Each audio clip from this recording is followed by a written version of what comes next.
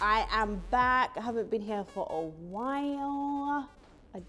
I was gonna make up a reason as to why, but we just took a little break from the ZEZE MILLS Show, and now we are back, and I have a lovely guest with me today. You are the first sportsman that I've had on my show, LAWRENCE Okoli. Did I say your last name right? You did, you did. Really? Yes. I'm so proud of myself. Where are you from, Nigeria? I'm from Nigeria, yeah. Okay, what tribe? I'm half Yoruba, half Igbo. Oh, so that's... a mix of the both. Oh, is there a side that you sway towards most? You seem a little bit nervous. I would relax if I was you. I don't feel nervous. Do you not? No, I don't. You seem a bit nervous. Okay, I don't know if you're trying to make me feel nervous with that, but I feel alright, do you know what I'm saying? Okay. But in all seriousness though, I'm half Yoruba, half Igbo. My mum's Yoruba, so I lean a bit more towards that one. You get along well with your mum? Extremely well. Your mummy's boy? I wouldn't say I'm a mummy's boy, per se, but I look after her. Are you the type of person that when you're in a relationship, your mum always believes that you're right over the girl? I don't really go to my mum with relationship problems, you know what I'm saying? So she never really has an opinion. Have you had a lot of relationship problems? No, not in my time. Really? Yeah. Okay. So what's your love life like at the moment? It's COVID. Actually, how's COVID treating you? Well, my beard's grown during that time, so that's really one of the main perks. Obviously, it's a sad time for the world, but for me personally, it's been good. My beard's grown. I've moved house, so it's been alright. I've managed to be proactive in that time. How's it been for you? It's been alright. It's been okay. You done anything interesting? Do you know what? Not really. No. Just making sure that my mental health is in check. You know. What about the loving during COVID? Any sex? Because I know you're not supposed to have sex during COVID, but was you getting any? Why? Who said that? No one said anything. This is what I've been asking everyone that's come on my show you said it like during you COVID. Knew you're not supposed to. No, like, it's been alright. Do you know what I mean? Oh, you have? Have I had sex during COVID? Yeah. And as in so far this year, yes, I have had sex. How's it? Great, nice. I mean, on my end, I've listened to some previews of your song, and you mentioned about having threesomes and all that. 2 girls, something about 2 girls. I don't think that comes up in the preview of my song. Are you sure? I'm pretty sure. I mean, no, you did. 2 bitches. I've heard it. Nah, it's on Instagram for people to see. Do you get her for what's there? I'm pretty sure I heard that in one of. Wrong. You posted it in your story. Nah. I mean, do I talk about stuff like that? Maybe, but in the preview that's out there, absolutely not. So yeah, what is this about? This music stuff that you're doing at the moment? Because if the people that don't, I'm pretty sure people know what you do. You're a professional boxer. I mean, sorry, I just wanted to throw. It's a bit weird that at the start of the interview you didn't go into who you're interviewing. You just expect everyone to know who I was. Have you watched my show before? I have watched several of your shows. Exactly. Then you would know I'm very unconventional. Okay, cool. Are you going to get into it now? That's what I was about to do before you cut me off. Do you know what I mean? Mm-hmm. So we have LAWRENCE Okoli. He is a European boxing champion. 14 fights, 14 wins, 11 knockouts. Wow. Okay. Yes, okay. Now you're getting right. Okay. You're getting confident. So when was your last fight? My last fight was in October last year. How is it for you?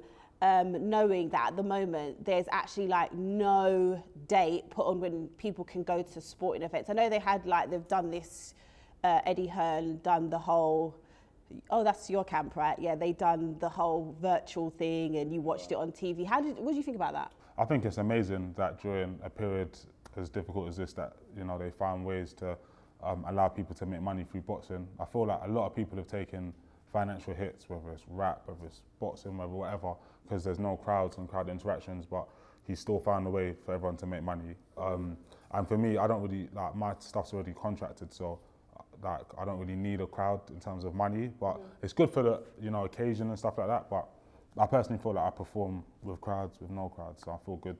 So do you have a date set for your next fight? I have a date. I'm not sure if I'm allowed to say it, but it's in December. Do you know what I mean? And you're not sure yet if it's going to have. Oh, well, I doubt it, since the government has basically tried to put us on lockdown again. I do think that they did say that it won't affect sporting events and stuff like that, so we'll see. But ultimately, do you know what I mean?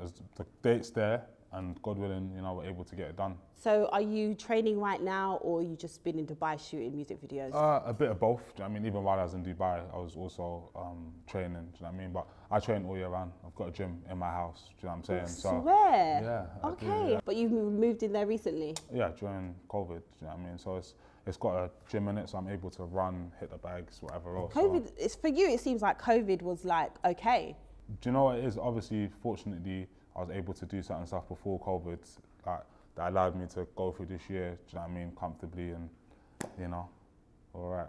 So you are cruiserweight. Yeah. Okay. I'm not like a boxing fanatic fan. I watch it for the entertainment purposes. I'm not like a solid knowledge of it. So explain to me, what is cruiserweight for people that don't know? It's just a weight category. So when you fight in boxing, it depends on how much you weigh, like not how tall you are or anything like that. It's just you weigh this much on the day, and then you fight people at that same weight. So for me, that's 200 pounds. I don't know what other people use. 200 pounds. You have to weigh that, and then you fight other people that weigh that same amount. Do you ever get scared? Of what? When you go into the ring? I don't necessarily get scared of someone. It's more so the thought of losing. Do you know what I mean? But that more affects me in training, so it allows me to diet, to get up and run and stuff like that. But when it comes to the fight day, like, I'm very cool. I always just go in. Obviously, you put a lot of stuff at stake, you know, pride on the line and stuff. But I feel quite comfortable in the fact that no matter what. So you're more scared of losing than anything? Yeah, like, obviously any sort of loss, like, obviously I've seen social media, you see what happens to boxers if they get beaten, do you know what I mean, and beaten badly. So that's the kind of stuff that plays at the back of your head. But ultimately, you know, you have to gas yourself up. You have to tell yourself it's not going to happen to you. You're going to do it to the other person. So that's kind of what I do. I just get myself into a zone. I feel like you're not really a part of the urban world. I think you, as in, like, I feel like as a boxer, the urban world is not really, like, they don't really talk about you, if you get what I mean. I feel like boxing fans, obviously you have a solid boxing fan base, but I would say, like, urban world, how other boxers maybe get spoken about, like Anthony Yardy, Anthony Joshua, obviously Anthony Joshua because he's Anthony Joshua, but like you, I would say people, like, when you end up in the blog sites, it's not to do with your boxing, it's to do with everything but your boxing.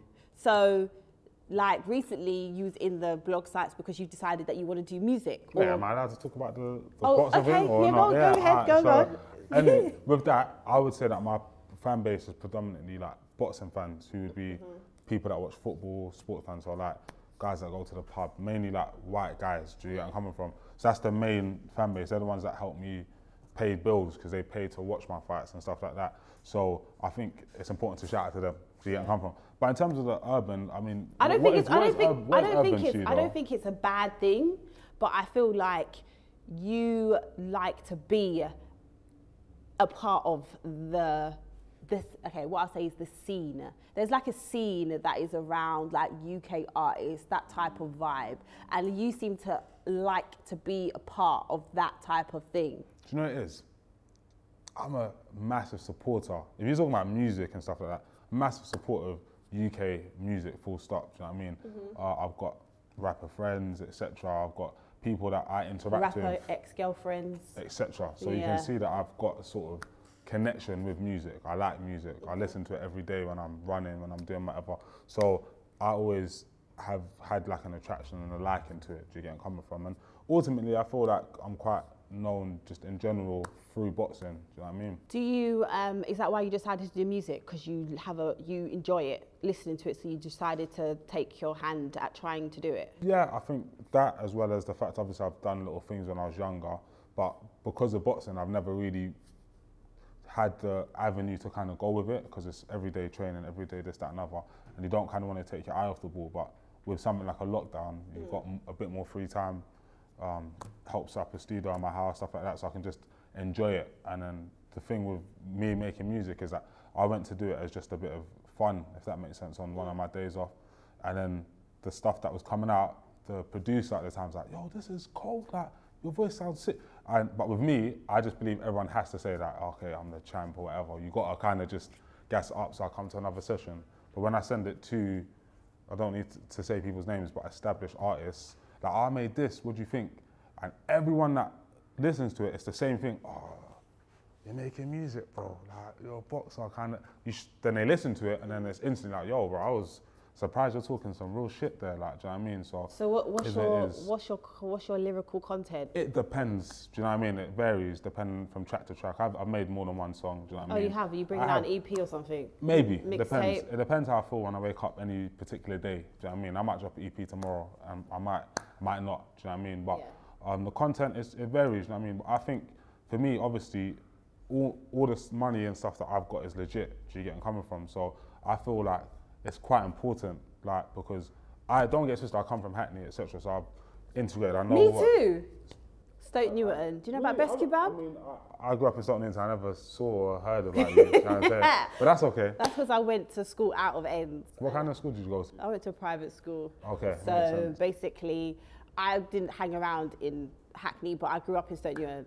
Yeah, so I don't know if you know about drug culture and stuff like that. Of course I do. Okay, cool. So obviously I feel like that comes across a lot in music, and obviously you've got to respect the hustle or whatever.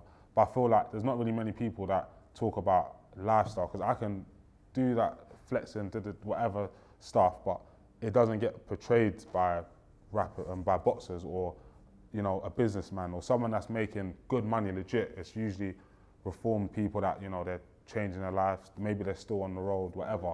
So I feel like it's a good opportunity to get a good flex for all my athlete friends, all my businessman friends, and everyone in general, because at least, you know, when I'm rapping, it's everything I'm saying is real. But then some people might say still, like, your job allows you to flex 100%. more than an average person. Yeah, 100%. So a person that works in the bank or that has a 9 to 5, majority of them are probably not going to have a nice AP on their wrist and stuff like that. What I'm saying, there will be some, but still, it is, I get what you're saying, and I think it's good. I think there does need to be more positive music, because I'm always talking about that. I'm always saying that, you know, certain lifestyles are endorsed and it's a thing. So yeah, I think that's a good thing. So what are you going to do? Just release the music and then see what happens? You're going to try and get it on radio? What? I mean, I put stuff out, and obviously I've already got a lot of like people interested in the music. Right. So obviously it's a whole different field, but people talking about distribution, this and that. So I'm just going with it, seeing what it is. I'll probably just drop a couple of videos. I've already shot videos. Like, oh, you have? I have, yeah. Because you went to Dubai. I went to do, so I think with me, I'm quite a impulsive person at times. So I was here, went to the studio on like a Wednesday or Thursday, sent a couple bits out.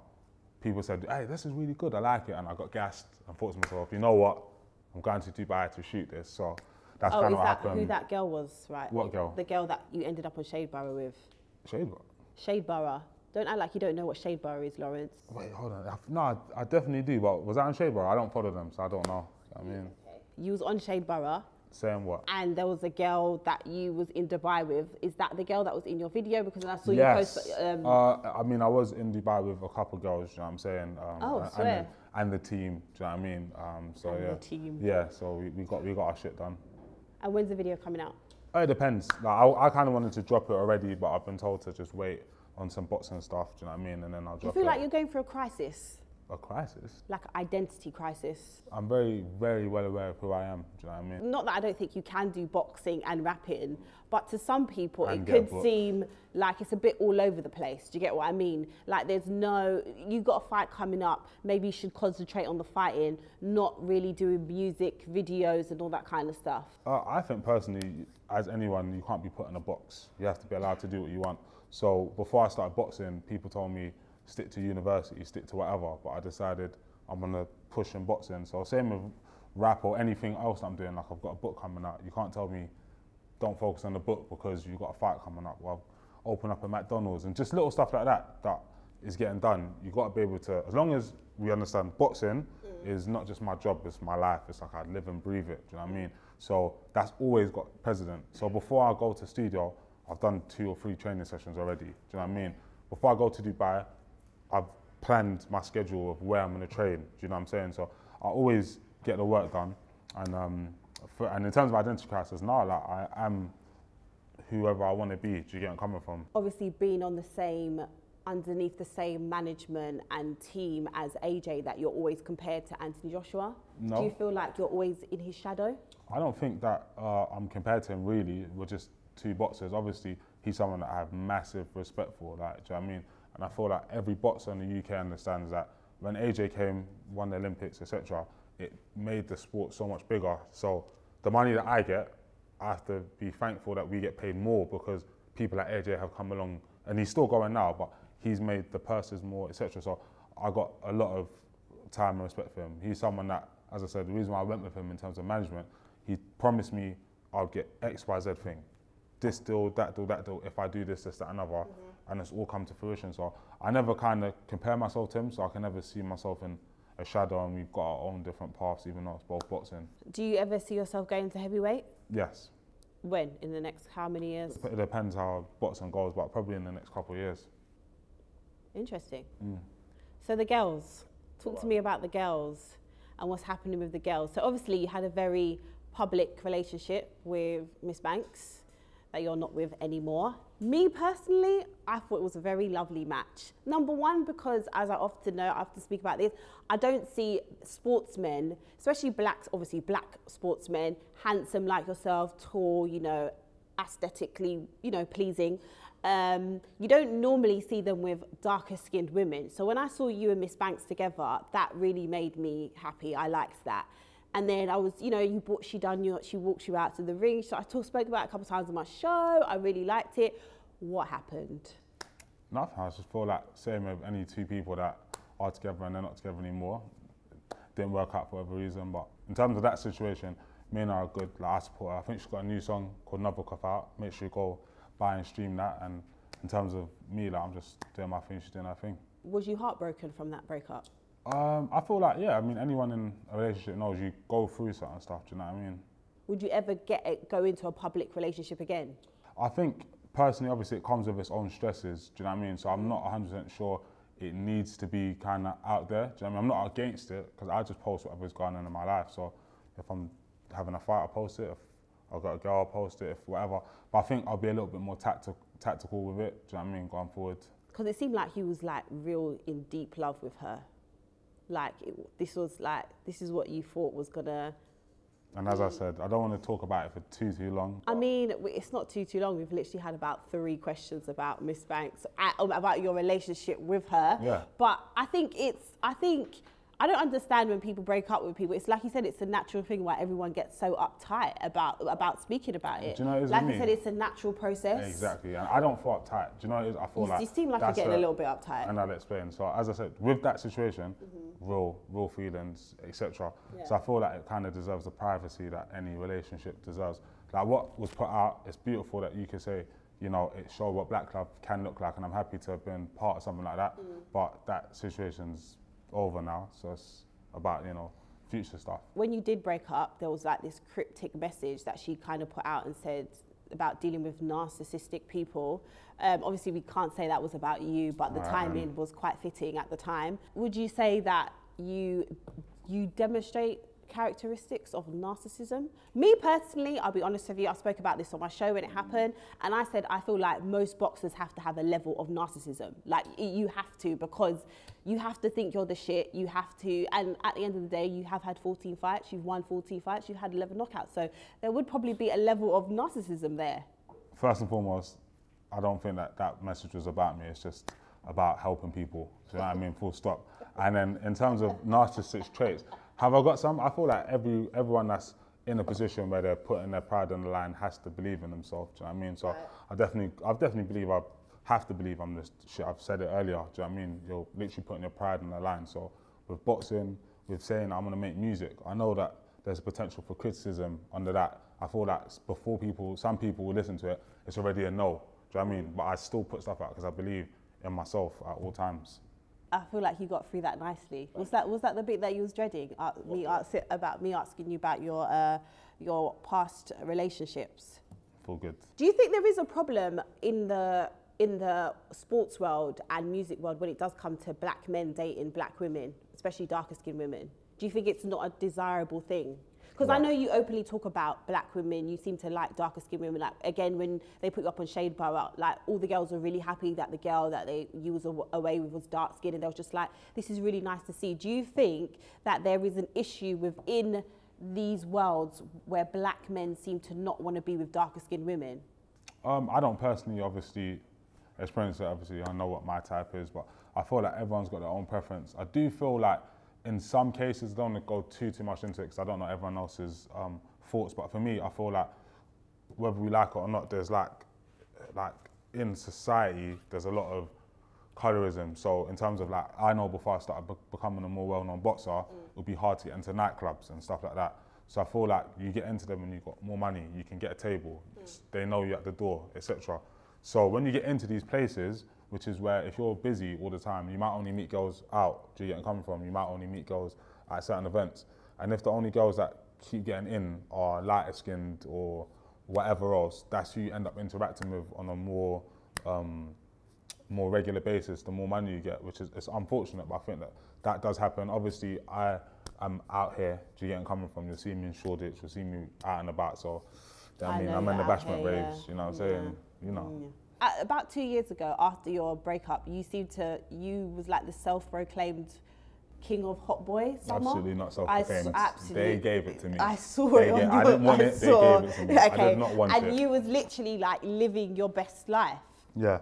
So in growing up, it's a well-known fact that you got bullied because of your weight and etc.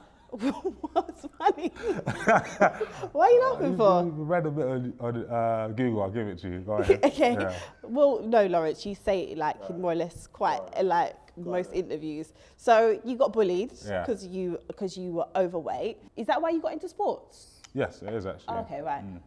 And you feel like it helped with your confidence? 100%. Like obviously I was bullied, a bit overweight, and couldn't get no girls and stuff. So it was nice to start losing weight, finally see six packs for the first time, and it helped with my interaction skills with people. Like I never really used to go out and chat, but when you go to boxing clubs, you interact with people of all different ages and races, so it was good. We're cool with each other. You actually think you're quite a funny person. Thank you. I think the same with you. I know I am quite funny, aren't I? Like that one. So dumb. I am quite funny. But do you think that do you think you're a bit misconstrued? I'm on the blog sites and I see the comments. Every time they post you, there's like a, some girls are like good looking, some girls think you're corny, some girls think like you're still doing all of this to get over Miss Banks. I think that was my question about the identity crisis. Do you feel like you suffer from like ugly duck syndrome? First and foremost, I don't suffer from anything. That's first and foremost. But yeah. But like, as in like growing up, no one wanted you. And now you're 6'5", look handsome, nice smile, funny, do you know what I mean? You seem to have really big feet, like, so.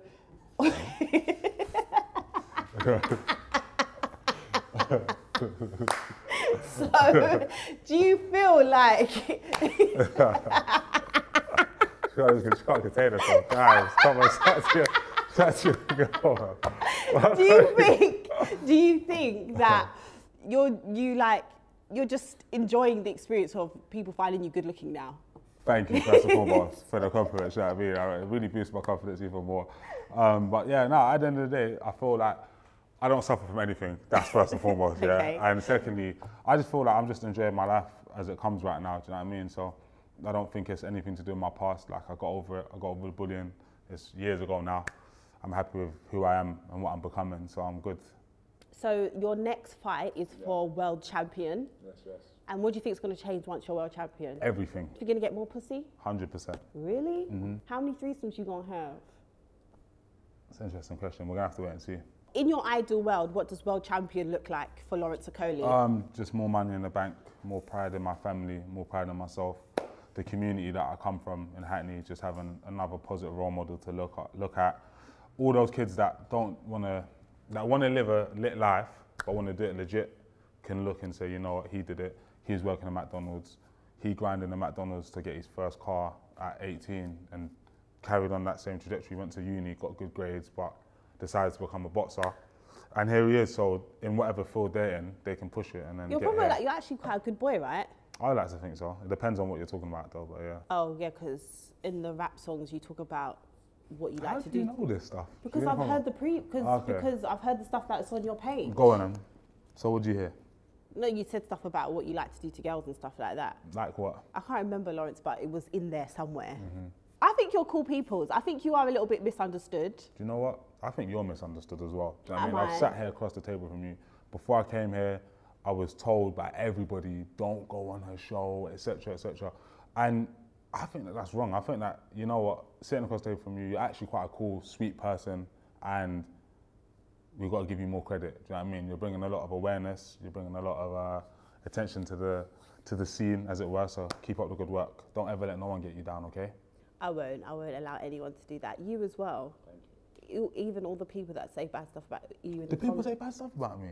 I mean, in the comments, they say stuff like... Where? What comments, though? Like UK Gossip, Shade Borough. Do you know what it is with me, with those pages and stuff? Like, I understand their place and I have massive respect for them, do you know what I mean? But ultimately, in my actual life, it doesn't have much bearing. Like, as in, you can talk about anything that's popped up on UK Gossip, but the people that tune in and pay for my stuff don't know nothing about those pages. Well, but that's what I was saying earlier. You're kind of like, you're in the scene, but you're quite detached from the scene. Do you get what I mean? I might be known in the scene, but I don't need the scene as such. Do you get where I'm coming from? So I don't need gossip pages to like me to make money. Do you get where I'm coming from? So if you could do one rap collaboration, who would it be with? No, I'm joking. I'm not going to go with that one. No. Who I was was going going to joke and say someone, but I'm going to go with probably right now DBE, Dutch, or Big Tobes. Really? Okay. Yeah. Big Toes came on my show. Oh yeah, how was that? Yeah, it was a really good interview. I thought he was gonna say Young Ads because you. No, I said DBE. Oh, is that them? Part of that, yeah. Oh right, okay, yeah. Because you seem to really like that one, don't you? I'm a massive fan of them. Do you know what I mean? I'm like, as I said, as a boxer, I'm a fan of artists. Do you know what I mean? I might see them and they might know that I'm a boxer, but personally, I listen to their stuff fan way. Do you know what I mean? I'll go to their shows as a fan and so on and so forth. Have you got any questions for me? Plenty. Do you eat pussy? Do I eat pussy? Yeah. Time to time, depending on how I feel. What about you? I didn't ask you that. Do you eat pussy? It depends. Have you let a couple of girls sit on your face before? It depends. Depends on what? How you feel? How I feel, yeah. When was the last time you let someone suffocate you? Not during lockdown. Really? That's not what I heard. Interesting. Anyway, guys, have you had fun? I have. You know, this wasn't as bad as I thought it was going to be. I'm proper easy girl. Easy to talk to. It is what it is. So you don't know when your next fight is? I know when it is. Oh, you don't, but you haven't said. And who are you fighting? A guy called Glowacki, a Polish guy. This is the thing. Why do boxers always just fight people that no one really knows? It depends. Obviously, there's world champions, so it's worldwide. People in his country know who he is. People in boxing know who he is. But is he supposed to be really good? He is good. He's very, very good. But I believe I'll get the victory. You win your fights quite early on as well, don't you? It depends. I thought we were wrapping up, but No, I hear you still. Like, you're going to cut it so it doesn't look like we wrapped up and I'm No, not wrapped up. necessarily. I do this all the time. You obviously don't watch my show that much, because you should know that. I've watched all of your episodes. You know what I mean? I'm a massive fan of you as well. Oh, really? Oh my God, thank you. Do you know which one I enjoyed the most? Go on, talk to me. I want to say Coyote. Yeah. Is it Coyote? Yeah, because I wore this exact same jumper for that one. Interesting. And I thought I'd wear it for you. Why? I really enjoyed that interview, so I was hoping that I was going to enjoy this interview. Did you enjoy this interview? I enjoy you, Lawrence. Thank you. Yeah.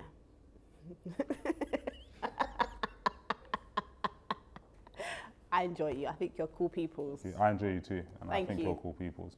This is getting really awkward now. Okay, let's end it then. Yeah, I think we should. Guys, you know what to do. Like, subscribe, tell your friends, tell your dad. We have Lawrence Okoli. It's been good. We out.